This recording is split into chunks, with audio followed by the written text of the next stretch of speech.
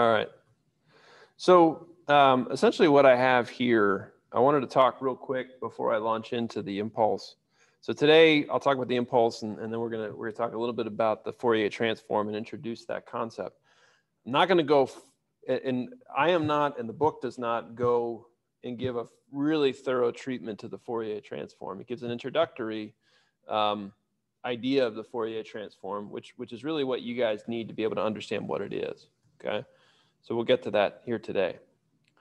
Before I launch into this, though, I wanted to talk a little bit about the types of problems that you have on homework 7 right now at the moment, right? So basically, you have problems like this where you've got some sort of a periodic function, okay?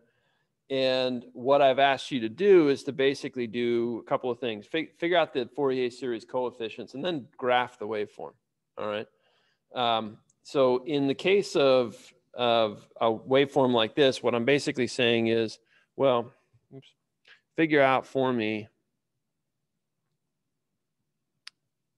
this guy, not negative, but e to the j n omega naught t, right?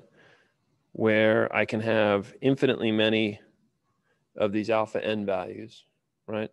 And then I can convert that to the other forms of the series. And then we said there's an integral to figure out the alpha n values, which is this guy.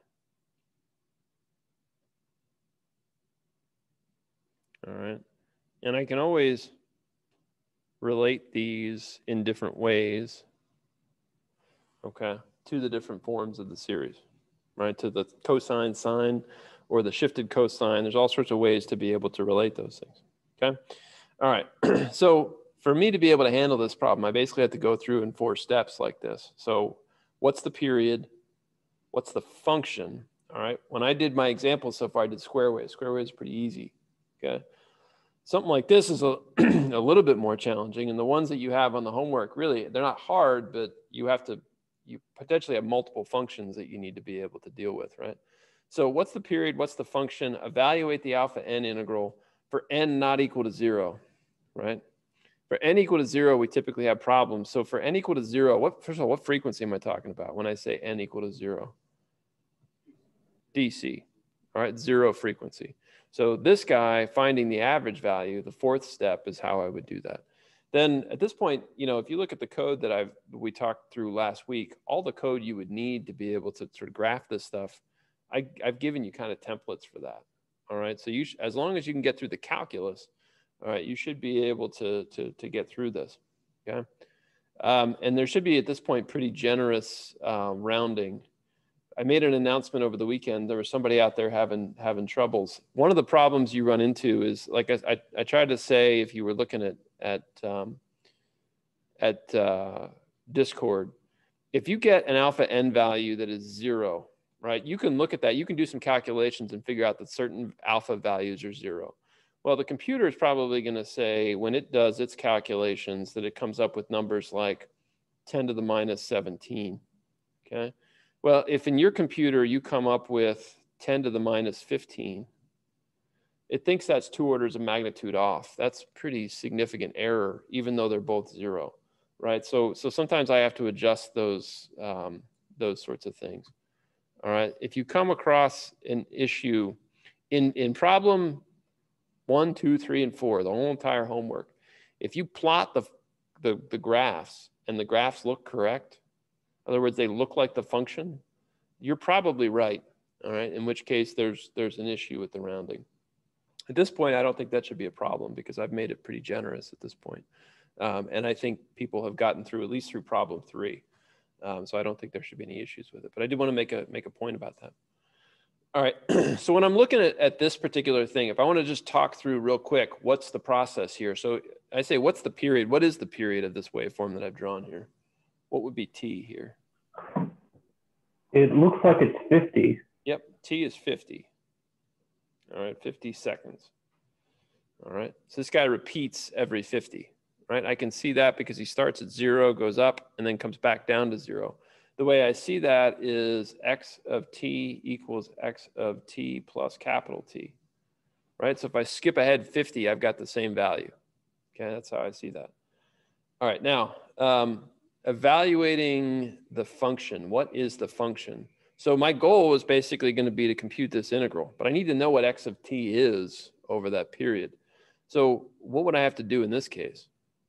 When I say what is the function? What do I have to do?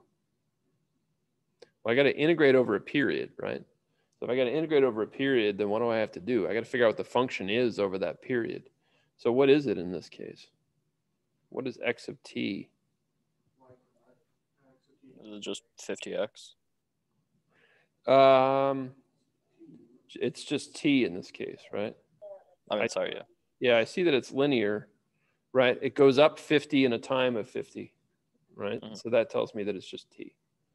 All right, so that means when I set up my integral, I'd be doing my integral 1 over 50, 0 to 50, t e to the negative j n omega naught t dt. Okay. And why are you multiplying 1 over the period to the integral again? because that's the definition of it. Just because it's the definition. Gotcha. Yeah. Right. So, and we talked intuitively why that was the definition last week, right? But it's that 1 over t ends up in there. So once I do that, that's an integration by parts. All right. And what happens a lot of times, because you're multiplying a function times e to the negative j n omega naught t, you're going to end up with integration by parts, typically. Okay. Now, for the problem that you have in the homework, I think what you have is something like this, where it goes up, flattens off, goes down. Right. So how many functions do I have to do in that case? 3. Don't you have to do 3? Yep, you have to do 3 different functions that apply over 3 different parts of the period. Technically, I guess you have 4, right? Because this guy repeats. So there's actually 1, 2, 3, 4, right? But the 4th one is always 0. Okay. So there's not much. There's not a whole lot to this. The thing to remember when I get this and I go through and I do this answer, whatever I get is going to be a function of n, right? In other words, I have to plug n in there to figure out what the value of alpha is, right? It's going to be a function of n. In other words, it's different for each harmonic number, okay? So I'm getting, there better be an n still in my answer is basically what it comes down to. Now, you don't have to do a whole lot of simplification. To be able to do what I'm asking you to do, to basically drop it into MATLAB and plot it, basically I can take that result. You don't need to simplify it a whole lot, all right? You should just be able to take it and use it, okay? If you can get the alpha n values, getting the A, the B, the C, the theta should be pretty straightforward, all right? I've pretty much given you the code to be able to do it, okay? All right, the key thing is going to be this. Thing to remember, this alpha n calculation here really doesn't typically work at n equal to 0. And the reason for that is typically what's going on is I'm bringing down an n. And so in other words, I have a 1 over n. When n equals 0, 1 over 0 is undefined, right? So to handle that, we basically say find the average value, right? The average value, what's the expression for the average value? So A of 0 is, or alpha 0 is the average value. What's the expression for that? 1 over t times what? Which integral? Well, so what would change about that integral here? So let me ask it this way. Rather than thinking about the integral, what is the definition of an average, right? It's the sum divided by the time in this case, right? So how do I get the sum? Okay, which would be the integral, right? X of t dt. Which if I plugged in n equal to 0, that's exactly what I would get, okay? All right, so technically they're the same equation, but you can kind of see that if I keep it as a function of n, I might get something goofy that results. All right, so I have to plug in n equal to 0 before I do the integral. All right, I don't want to say much more about that because I'm sure I'll confuse you more than I need to confuse you. All right, so those are the 4 steps. Follow that process and you more or less have the code to be able to to approach these problems. Okay. All right. So I'm going to move on and talk about this idea of the impulse function. Okay. The impulse function is a function, you guys might have seen that in differential equations. Maybe Dirac delta. Is that term? Okay. Everybody's looking at me like I'm speaking French or something. I guess technically Dirac is French. But so how do I model? So basically in the impulse function basically is a function that we use to model things that happen very rapidly, right? A really rapid change in force, for instance. So example is, you know, if you're hitting a baseball, right? Essentially what's happened is the baseball is coming in with, you know, a particular velocity as it comes in. As soon as a player makes contact with the ball and the bat make contact, right? There's a rapid change in acceleration and he moves the other direction, okay? If you think about the force that's applied to that, right? There's a force that the bat's going to apply to the ball. If I had to think about what that force looks like as a function of time, all right, what do you think it would look like? It'd be really high, and how long would it be? Very tiny, all right? I'd have a very large force applied, and it wouldn't last very long, okay? So basically what I can say is that it would have a pretty high height, and I'm just going to say it has a width epsilon, okay? So really tiny width, but has a lot of actual value. Now that turns out that happens a lot in nature, right? That I have that kind of a thing occur. Like for instance, right? Let's say I had a circuit and I close a switch at time t equal to 0, okay? If I looked at the voltage right here, let's say this was just 5 volts, okay? If I close this switch at t equal to 0, and I said, what's V of t look like right here? What does V of t look like right there? What was our model for that? What does that look like? So V of t after the switch.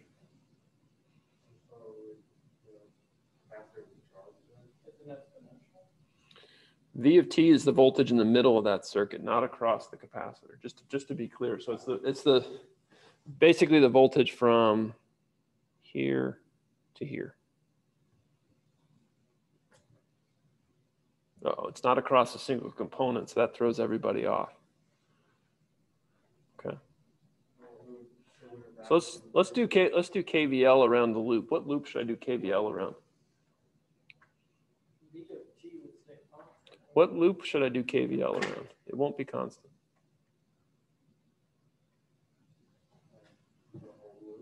What loop? No. So I'll do a loop that includes the 5 volt source, the switch, and my V of t. That's a loop, right? I started here. I'm going to do this slowly because it's important. I just did a loop that went like that. I can go through V of t like that. I'm basically saying V of t is the voltage across the R and the C. Okay. All right. So in other words, I can redraw that circuit and I can say I have 5 volts. I have a switch. And I have this.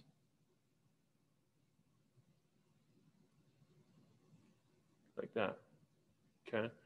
Now, on the other side of that switch, I got an R and a C. And that R and the C have some impedance and all sorts of stuff like that, right? So if there's no current flowing this way, how much voltage can there be across the R? None. And that means ultimately there's no voltage across the capacitor either. So at time before that switch closes, right? Where's all the voltage that 5 volt source? There's 5 volts here, so 5 volts has to appear across something else. If I have a 5 volt source across the switch, so there'd be 5 volts right here, right? And how much voltage appears across here? 0. Okay, so there'll be 0 across there. Now, once that switch closes, that all changes, right? Once that switch closes like that, there's no longer 5 volts there or 0 volts there. There's got to be 5, right? So that means the voltage here is suddenly going to drop up or jump up, right? And we called this 5 U of t, right? So 5 U of t is the voltage V of t. Now I did that slowly because the whole idea of what voltages do in circuits like that always kind of confuses people. If you don't really understand KVL, then that gets a little bit confusing. All right, that's actually, open circuits have voltages across them, right? So I said it's important to probably get that, right? But the reason I was doing this was not to get too lost in that conversation. The thing I wanted to say to you is, well, V of t looks like that 5 U of t. So what is U of t? What do we call that thing, U of t? Unit step, okay? What would the derivative of that look like? Be what? 0, all right? It's kind of 0, not quite 0. Anybody online have an idea? What's the derivative of that? It's 0 because the derivative of 0 is 0. The derivative of a constant is 0. Would it be 1? Well, in calculus, they told you if I have a discontinuity, what happens at a discontinuity? Can't have a derivative. All right. In engineering problems, that becomes a problem. Why does that become a problem? Because I know that this thing didn't rise infinitely fast, right? In other words, that happened because I closed a switch. And I can't close the switch infinitesimally fast, right? There's a certain amount of time that it takes. So if I zoomed in on this period right here, what would I actually see? Some kind of ramping, which means if I looked at the derivative, what would it be? It would be really short and really big. In other words, really short time-wise, right? The derivative of this guy would be a constant. Boy, I'm out of space here. All right, the derivative of this guy would be it would be exactly like what I've shown down here. All right. It would be really big and really narrow. Okay. That's kind of what an impulse really is representing. But what the impulse represents is say, well, what happens if I tried to take the derivative exactly of that U of t, where it rose infinitesimally fast? How if it rose infinitesimally fast, then the rate of change there should be what? If this guy rises in 0 time, how fast did he rise? The rate there is essentially infinite, right? And so that gives us rise to this thing called the impulse function or the Dirac delta function. All right, what it says is it's an idealization. Very hard to have happen, but it's a very useful thing to model real things, okay? It's basically a function that's really large near t equal to 0, all right? And always has an area of 1, all right? That is our definition of this thing. So basically what I'm saying here is this guy has a height. Think of it, the shape of it doesn't really particularly matter, right? I usually think of it like this. Has a height of epsilon, and it has, a width of epsilon, okay? And a height here of 1 over epsilon, okay? If I think of it that way, if I had a box that had a width of epsilon and a height of 1 over epsilon like that, what would be its area? 1. Okay, its area is epsilon times 1 over epsilon, or 1. All right, and in the limit, as we let epsilon go to 0, we define for ourselves the Dirac delta function. And the key thing about that Dirac delta is we say, if I take the integral of that thing from negative infinity to infinity, it's equal to 1. And the way we represent the Dirac delta is by a little arrow that jumps up like this. All right, at t equal to 0, and I'll call it delta of t. That is our definition of that's the way we draw it. Its height is not 1, okay? Its height is not 1. Its area is 1, okay? Its area is 1. What's its height?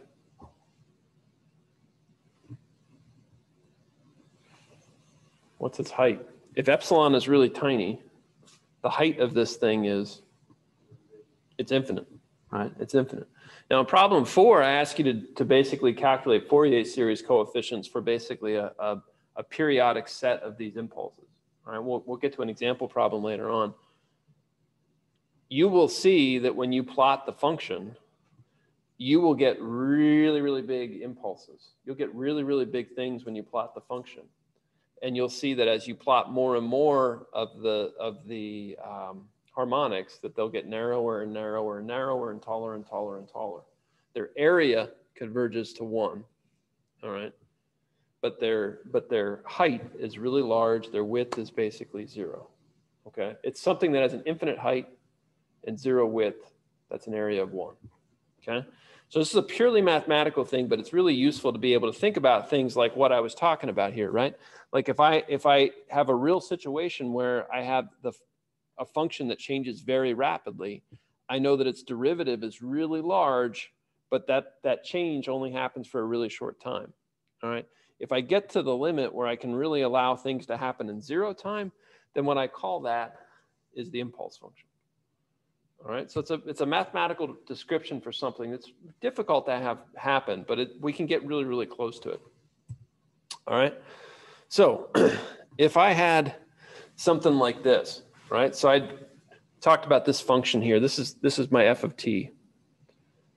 And I wanted to say, well, what is f of t in this case?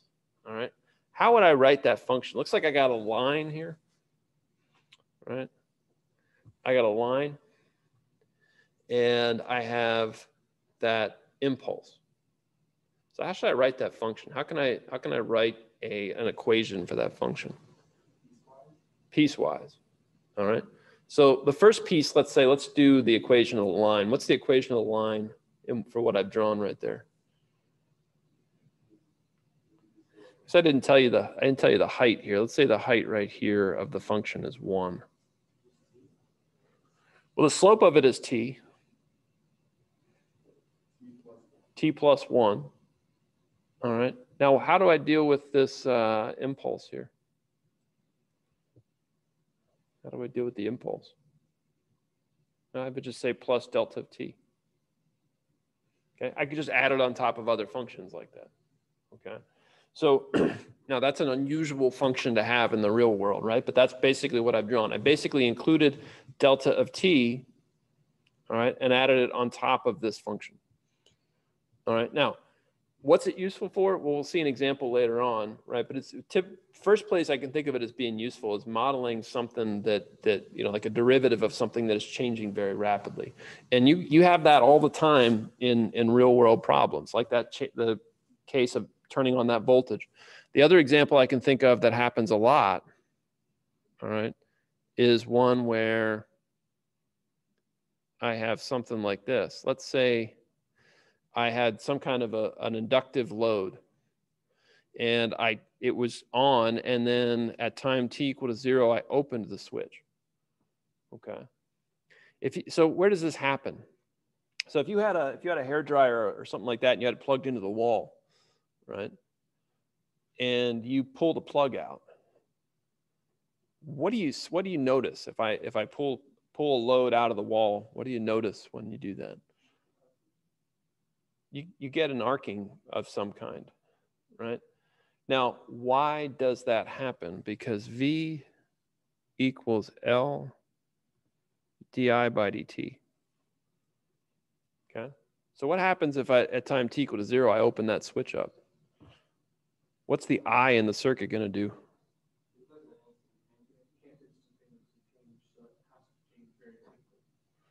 Well, it can't. Well, it says it could instantaneously change. The theory says that it could.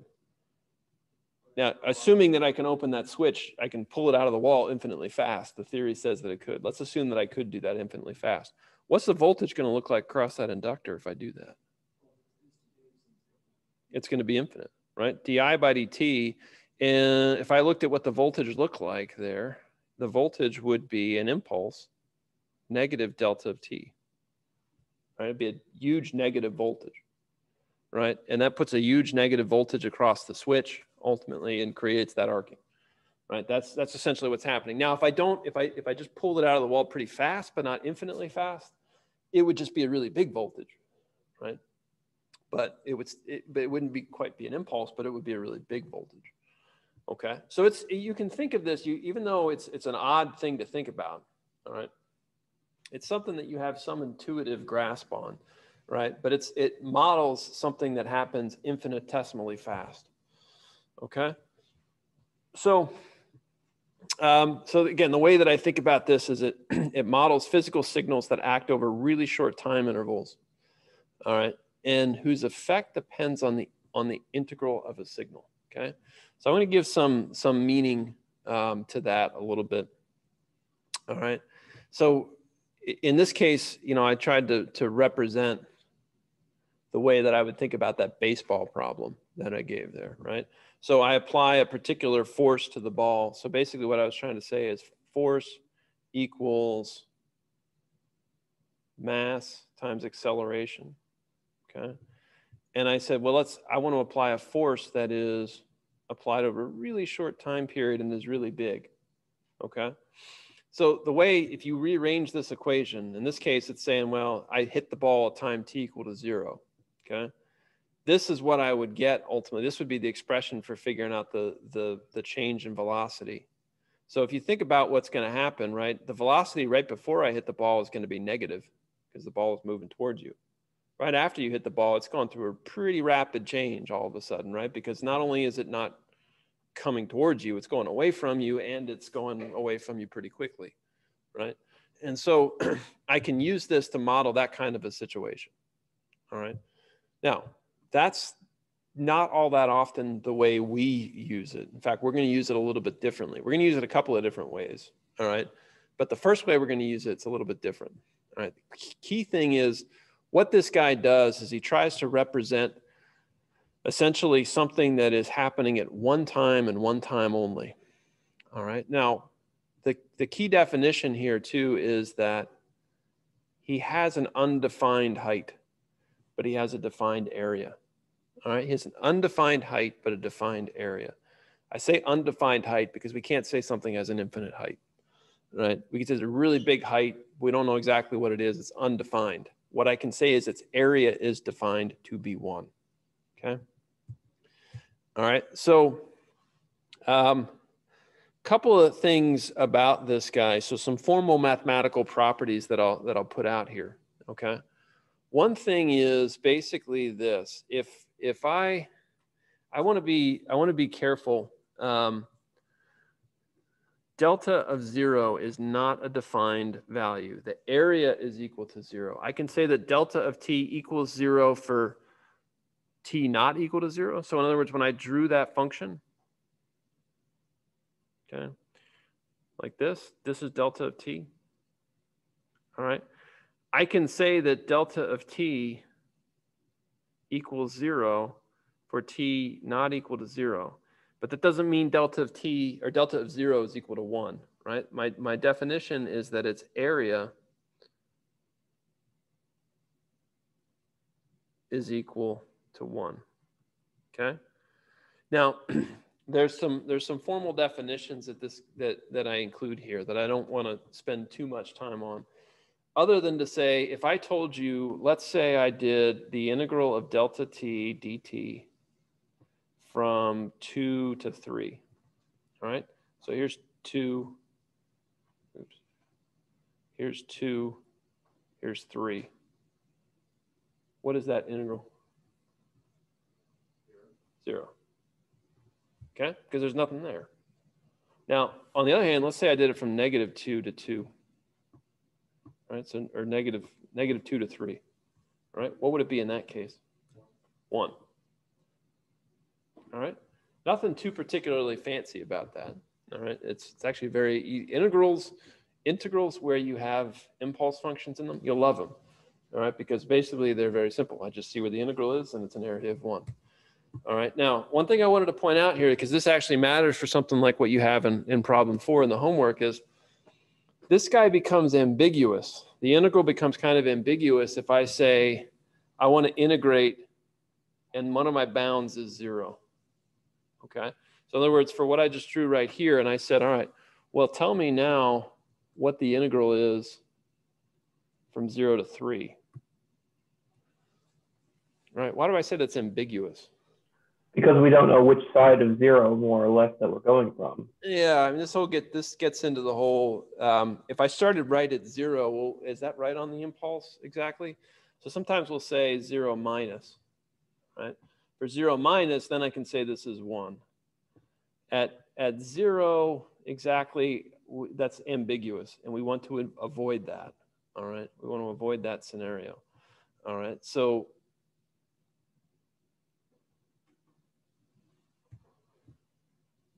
avoid that, all right?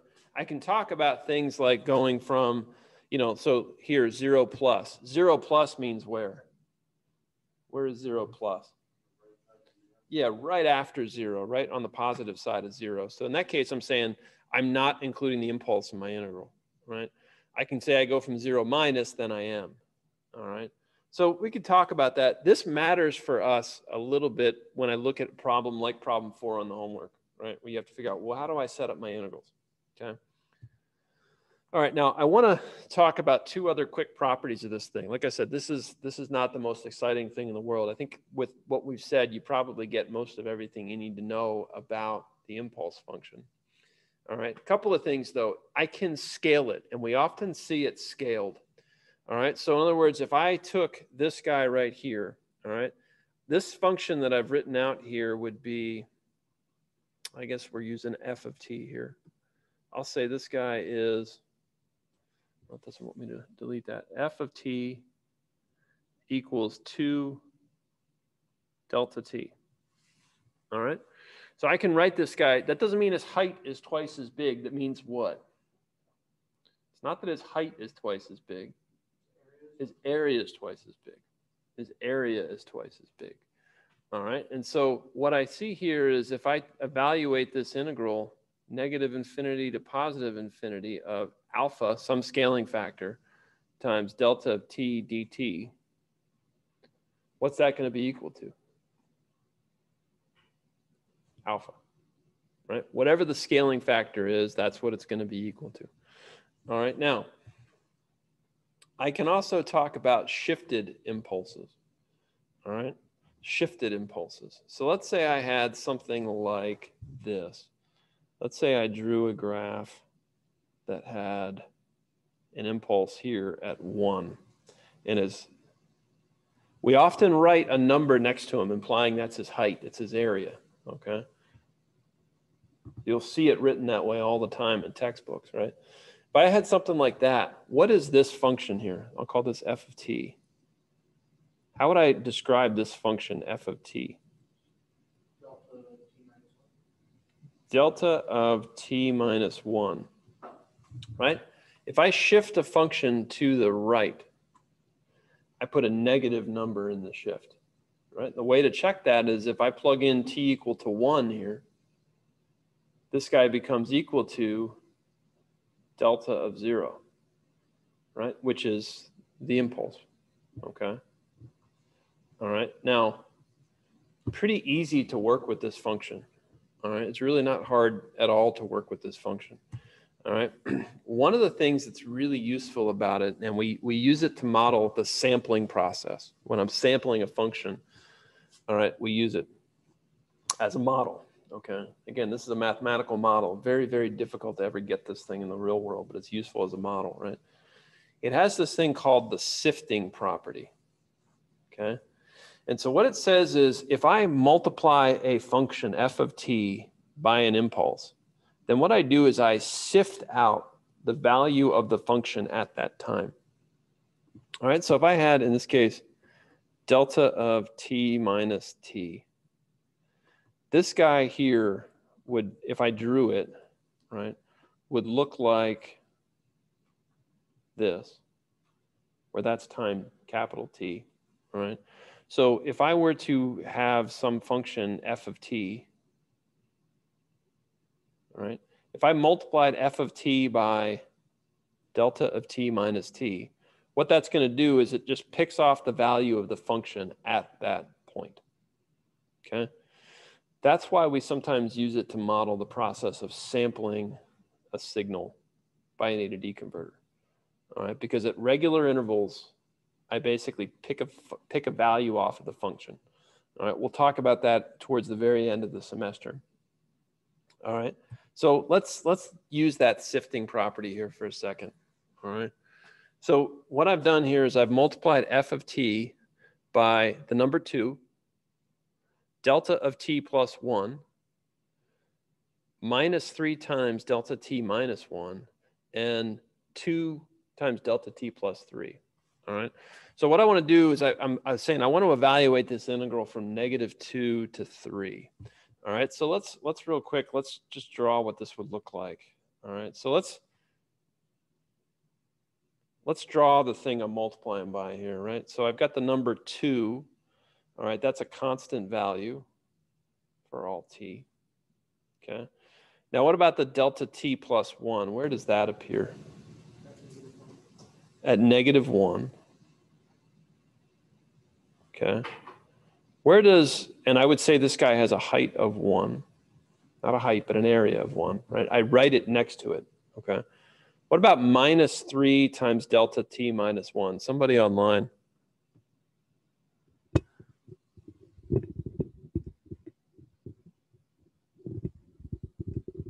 And somebody other than Philip. Delta t minus 1, where does that appear? At what time value? Well, if it's delta t minus 1, wouldn't it be +1? +1, yeah, and its area is -3. And then this 2 delta t plus 3, where does that appear? -3. -3. So here's -2, -3, and that guy would be? It'd be of a height of 2. Height of area of 2. Sorry, area of 2. That's a better way of saying it. Yeah. All right. So if that's the case, and I've said let's evaluate the integral from -2 to 3. So because f of t gets multiplied by each of these things, can I write it like this? -2 to 3 of 2f of t dt, right? Plus, how do I break these up? I can break them up as individual integrals, right? So let me say it's -2 to 3 delta of t plus 1 times f of t dt, like that, -3 times -2 to 3 delta t minus 1 times f of t dt, plus 2 -2 to 3 delta t plus 3 times f of t dt. Well, yeah, so you're right. The last term is 0. Why is the last term 0? This guy goes right away. Why? Why does that term disappear? Because we don't actually have -3 in there. Yeah, because I'm integrating from -2 right here to 3. All right, so I'm only integrating over this range. So this guy's not even in there, right? But he's not defined over that range, okay? Now, the first integral here, I don't know what f of t is. So this guy is basically 2 times the integral f of t dt. I'd have to figure out what f of t is to get that out, right? What about the other 2 integrals here? What would I say for, so delta t plus 1 is this guy right here. -3 times delta t minus 1 is here, okay? So how do I evaluate those?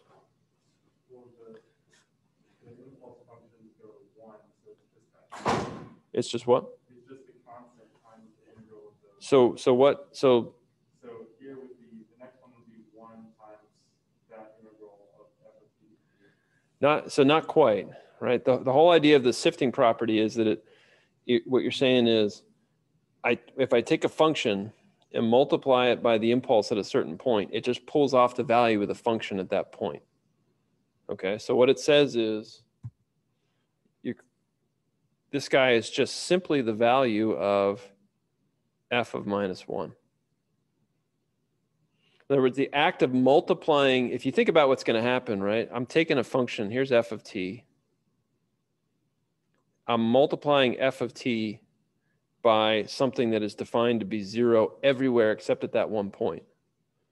And so it's making f of t 0 everywhere else. And the area of the impulse is 1. So it's basically like what I've done is I've multiplied that area by whatever the value of the function is at that point, right? So it's f of minus 1. You've zeroed out the rest of the function and just pulled off one value from it. Okay. So what would I do for the next one here? What value do I pull out of the function? F of 1. So this guy would be minus 3 times f of 1. All right. So there's a minus 3. That's what the 3 multiplier means. All right. So the sifting property becomes really important whenever I'm using this thing. All right. We talked about this idea of the derivative, right? I want to jump ahead to this picture right here. All right. Very similar to what you have in problem 4 on the homework. Okay.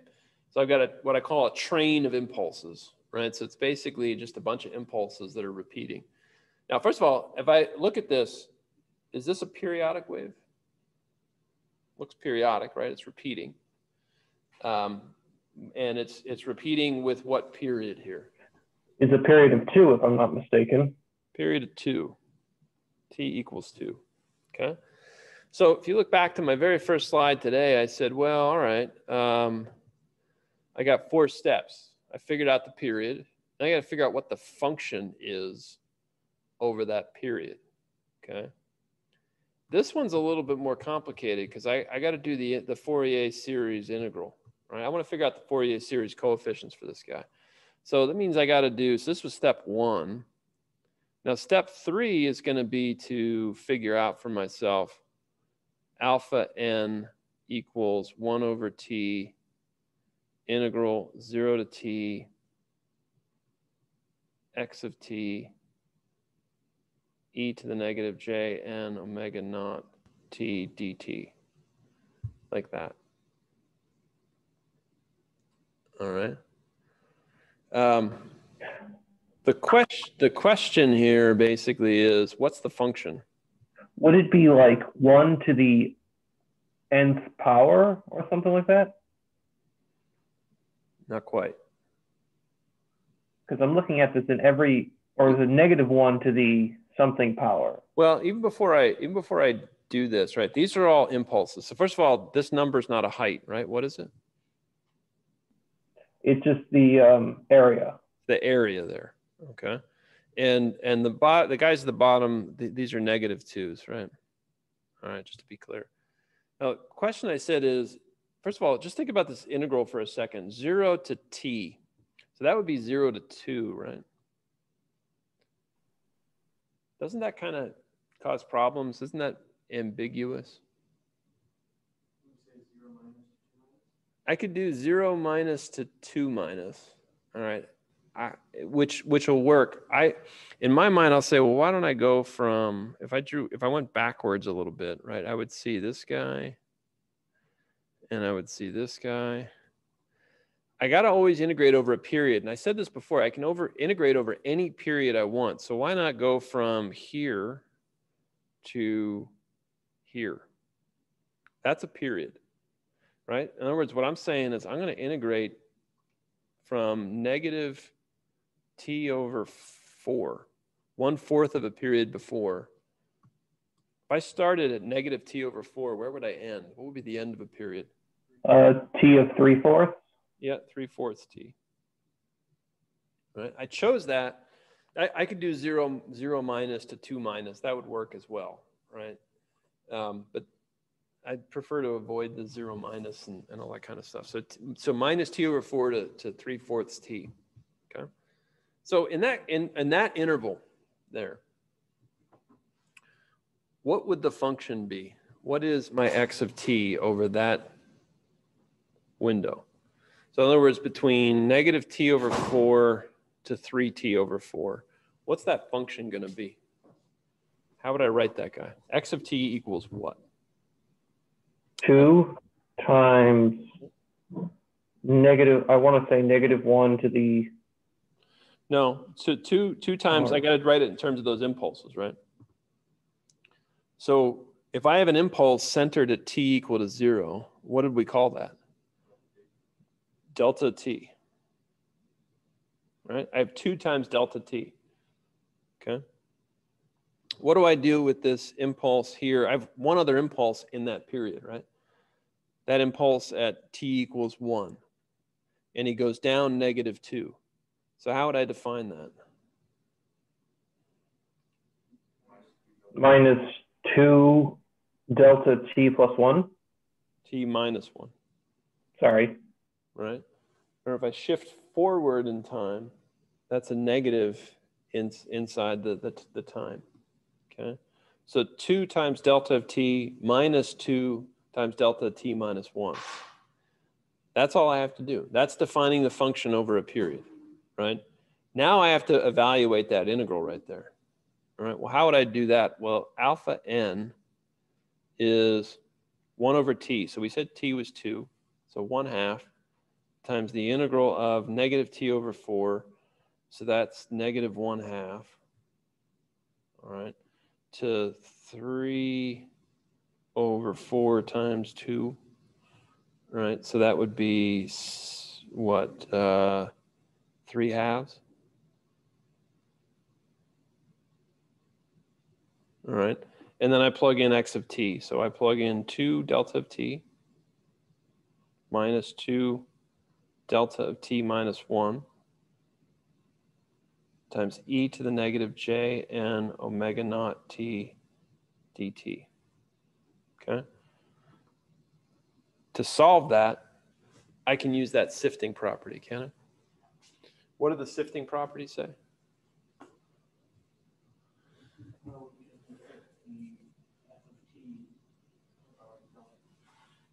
Right, and what's my f of t in this case? It's this guy, right? That's my f of t. So those impulses are picking values off of that f of t. And that f of t in this case is that e to the -j n omega naught t. All right, so we got a 1/2 in front. This is a super easy integral to do. Do I have to do any integration here? No, no integration needed, because it's just picking off the value of f of t at those points. All right, so what 2 points do I have to pick off of? 0 and 1, right? So it's 1/2 times 2 times what? How about e to the -j n omega naught times 0, right? And then the next one is -2 times what? j n omega naught times 1. Like that. All right. And as I heard Philip say there, that first term becomes what? E to the, I don't know what j is. Well, I know what j is. I don't know what n is. Omega naught we could calculate, but I don't really care what any of it is because it's all multiplied by what? 0. So what's e to the 0? E to the 0 is 1. So that means I got 2. 2 times 1, right?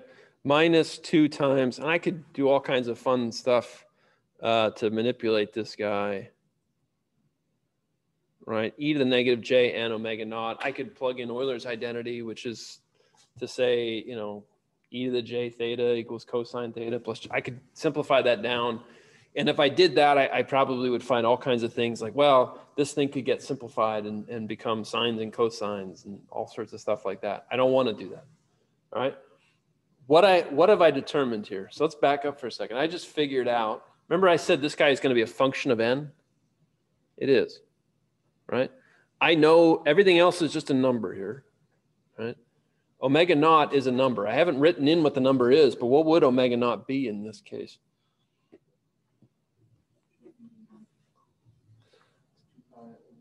Omega naught would be 2 pi over 2, or pi. Right? It's a number. Okay. N is the function, right? So backing up for a second, we did calculus. We did funny calculus with funny things, all kinds of crazy functions. What the hell is this thing at the end of the day? What have I just determined? See if you guys actually know that. What is alpha of n? What does it tell me? Coefficients of the Fourier series that produce this thing. So going back all the way to the very beginning, we can get so lost in the math sometimes, right? So basically it says that it's the Fourier series coefficients. It tells me for each harmonic number, right, what's the amplitude of the sine wave or the cosine wave that I need to add in to get to creating this function. Okay. So in other words, if you go in and you write, as you will do in the code, right? And we talked about how to do this last time. If I write a for loop that executes this thing,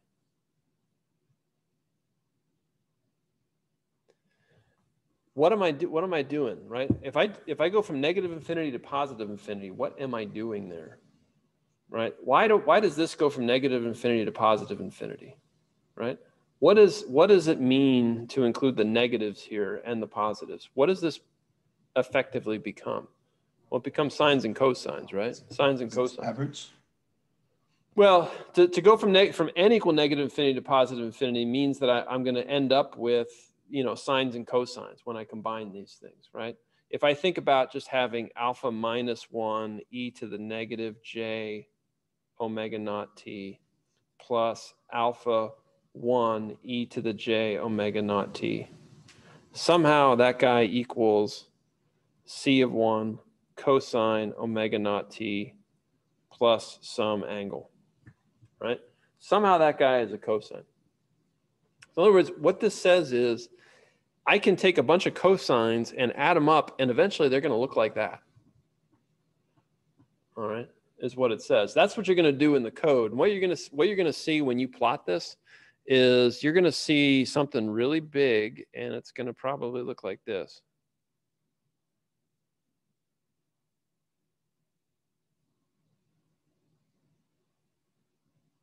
Like that. So they're going to be getting narrower, and they're going to be getting really big, because that's what they're supposed to do, right? They're supposed to get narrow and big. Has an area of 1, has a height that's undefined. Okay, that's what you should see. Basically, what this is saying is that the cosines that go into this guy have a particular shape such that they'll become that function when they're all added together. That's the whole idea of the Fourier series, right? Now, again, it's a useful concept in and of itself. The math's not particularly interesting or exciting or any of that kind of stuff, right? It's just calculus to get to this point. All right, the key takeaway for you guys in these problems that you've got is basically right now you're gonna do the calculus and you're gonna evaluate it to see that it actually looks like the function it's supposed to look like. If when you use those Fourier series coefficients in this equation, if it doesn't look like the function it's supposed to look like, you did something wrong in your calculus. All right, and I say in your calculus because if you look at the stuff from last week, I more or less gave you the code that'll work. All right. So the only thing you can really get wrong is the calculus. All right, the impulse is an important idea. I'm not going to say a whole lot much more about it right now, all right, other than to say, you know, the sifting property becomes the really useful thing. And integrals that apply the sifting property become really simple because I don't have to do any integration. All right, I'm just picking values off of a function, okay? All right, now, one place we can use this, there's lots of places where you can use the idea of an impulse. But I wanted to use it because one place it applies is in this idea of what I call the Fourier transform. Now, I think we're going to talk about this a little bit later, but you guys should have seen in differential equations something called a Laplace transform. Yep. Yep. Okay. Somebody said yes. That means it happened. Yeah, we've covered it. Okay. So there's a whole series of transforms that exist in the world. The Laplace transform and the Fourier transform are very closely related to each other. The Fourier transform is what we use typically to deal with something called aperiodic signals. So what's an aperiodic signal, do you think? It's not periodic. Yeah, it doesn't repeat at any regular interval. Like e to the negative t. Right? That's not periodic. E to the negative t would look like this. Right? That's not periodic. It's never going to repeat itself. Okay? Now, we're not going to use it for aperiodic signals. It exists for all signals, whether they're periodic or aperiodic. It's the generalization of a Fourier series. And it's really useful. And we've looked at it before, okay? When I showed you at the very beginning, when I showed you my voice basically being analyzed by my phone, all right, that's essentially what I'm looking at here. All right, so what I've drawn here is, this is a voice signal that I got from some little crappy oscilloscope app that I put on my phone. All right, so this is X of t. This is me yelling at my phone. All right, now if I look at that, that's me yelling at my phone, and what does that look like? That's a voltage. So what happens is my phone has a microphone, and the microphone basically converts the sound waves into a voltage that should have the same frequencies as what I'm speaking. Okay, so I get this voltage. I'm going to call it X of t. If I gave you that and said, make meaning of that, you wouldn't be able to probably, right? Think about for a second. Nowadays, voice recognition is a big thing, right? Alexa is there and it recognizes your voice. I could potentially get things that will recognize your voice and not just anybody's voice, right? But for Alexa to be able to do that, to have that kind of a voice recognition capability, it's basically getting a voltage. Inside of Alexa, there is a voltage that looks like this guy, X of t, all right? But for it to be able to say, well, you just told me to, check the weather, right? For it to know that you did that, it's got to do some analysis on this thing. So that analysis it's going to do, typical, we say I've got a spectrum analyzer. So this will be done in code, right? So really what you would have, I'm just going a step beyond what I need to talk about here, but I would have some sort of a microcontroller that would be doing some of that work here to figure out, what do you think? What do you think I want to figure out about this? I want to figure out what frequencies are in there. What frequencies are in there and how big are they? So essentially the Fourier coefficients. I want to figure those out. And I need to go beyond that. I need to not just figure out what they are, but I need to figure out how those frequencies kind of come together in time. Because those frequencies, me saying a certain set of frequencies in a certain way represents a word. All right, this gets way beyond anything we're doing here. There's a whole theory about how voices come together and things called phonemes and all sorts of crazy stuff. And I'm not going to talk about here. Essentially, some of this stuff would be done in a microcontroller where it does some basic analysis, and then it's going to send that information up to the cloud where Amazon is going to think hard about this to say, well, what you really said was this. All right, but the first step is that I have to take this X of t and I got to deconstruct it. I got to extract and do some analysis to extract some meaning out of that thing. And the way to do that is to say, well, I don't know, what frequencies are in there and for how long? And probably watch how those frequencies change over time. So we talked about a way to do that. And that's basically the Fourier series, right? I could essentially look at that waveform. And I showed a way that you could do this, right? Which is to say I could do a multiplication, and then I could do an integral, and then I could multiply by 2. All right. And that is the classic definition of it for a continuous function. I can turn all of that into a digital thing.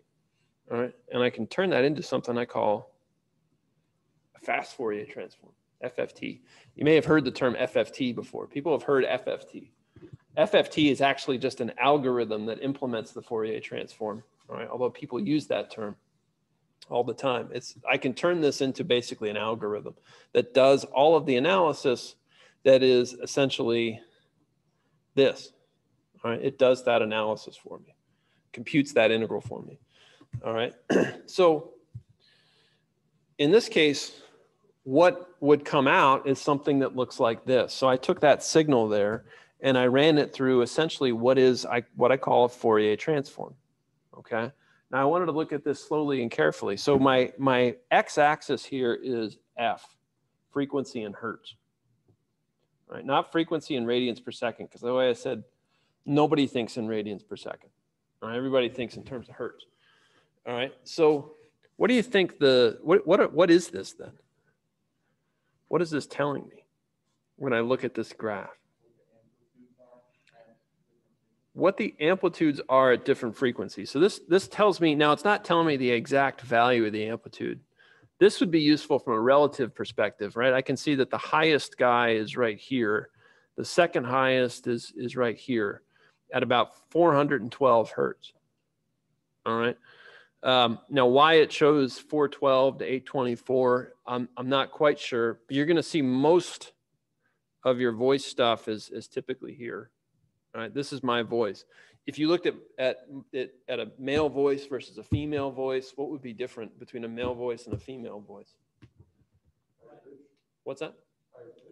Yeah. So where would the spikes be if it was a woman? So it'd be a higher voice, higher frequencies would appear, right? And that's how they use this information to be able to say, well, if I see these spikes in this order over a certain time period, you were saying this word. Okay. That's the way, one way in which you could use that. And I'm highly simplifying that, the way that algorithm would work, right? But this would be the first step in the process, is I would have to extract this information. So I want to think about how this Fourier transform, because it's a little bit different than the series, right? The series, we didn't sketch anything as a function of frequency, right? What you did was you calculated alpha n values. You calculated the coefficient at the nth harmonic. And now what this guy is doing is it's plotting those coefficients versus frequency, okay? So there's a little bit of a difference there. So let's say I had this guy here. X of t equals 3 cosine 2 pi t minus 30. So I expanded this into the complex form of the Fourier series. All right, just to be clear, I used Euler's identity to get from here to here, right? This was Euler. And effectively, I have said that this is equal to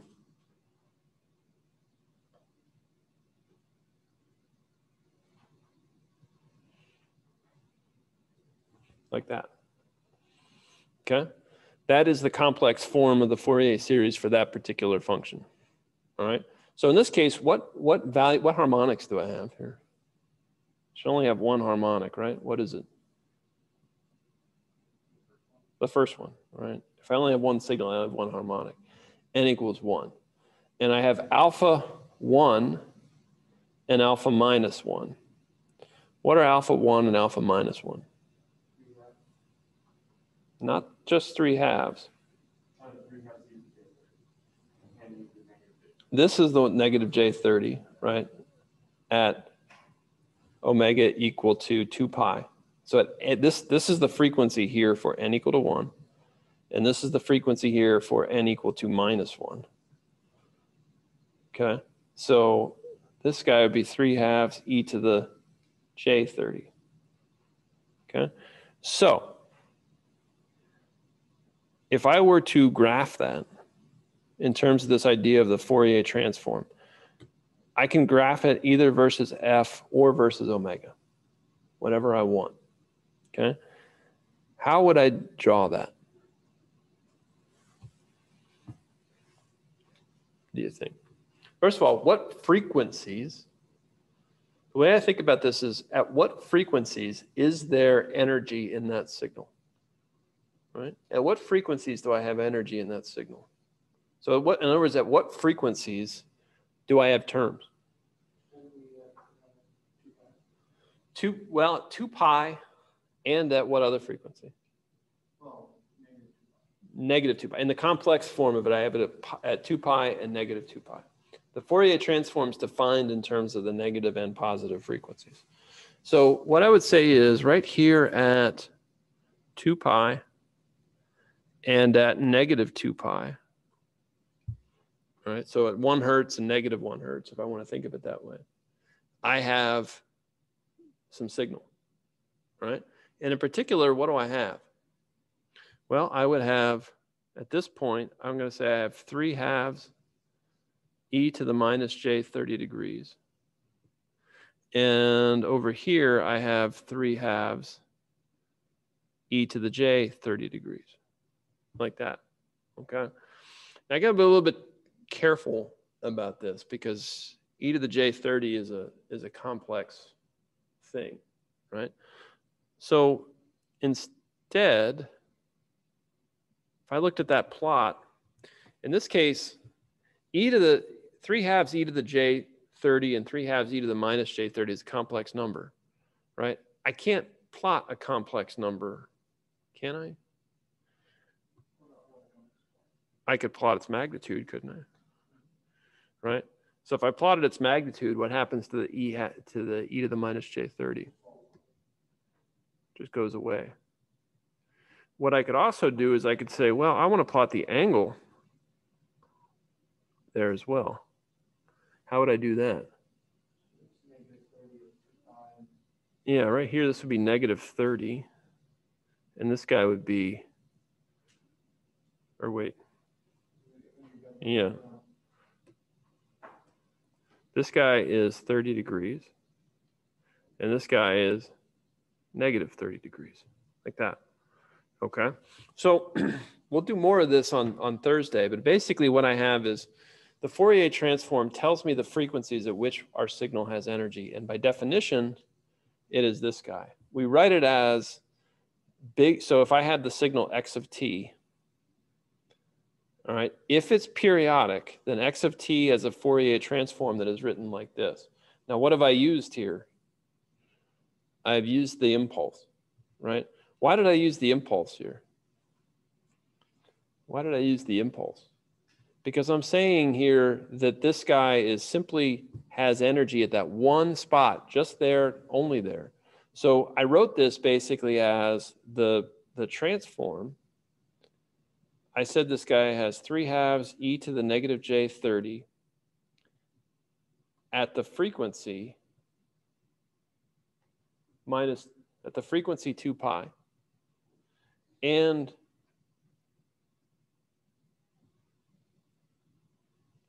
at the frequency minus 2 pi. All right, so it gets written like that. I write it in terms of the impulses, right?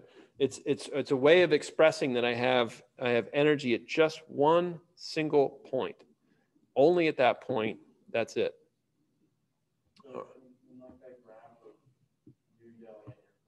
Yeah. Yeah, so what I see here is essentially in my voice, right? This guy here is, I don't know, we'll call this alpha 1, at least the magnitude of it. This is the magnitude of alpha 2. This is the magnitude of alpha 3, magnitude of alpha 4. Now, eventually, if I look at this hard enough, you'll actually see that, well, it looks like I have some stuff that doesn't look like it's integer multiples. And that's because in general, it's probably picking up something that's not fully periodic. Now, the Fourier transform can be applied to any signal whatsoever, right? Even one that's not periodic. If I have a periodic signal, this is the Fourier transform of a periodic signal. Where there's a way to calculate a Fourier transform straight away from a signal. What we're going to do is we're going to look at signals and we're going to assemble their Fourier transform from what they are.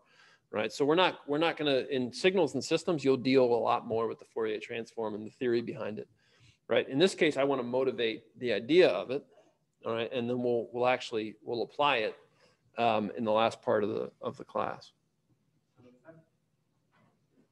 Is that non-zero stuff in the middle of the beats just like noise? Yeah, so stuff down here, like this is probably some noise. All right. The fact that this drops off so much down to 0 like that probably tells me something we'll talk about a little bit later, which probably tells me that there's a limit to the frequencies that my phone can pick up. And it probably has a limit somewhere around 1500 hertz. And the reason it does is because most people don't have much signal. There's not much in your voice outside of 1500, right? Or so. Okay. All right. That's it. Any questions you guys have online?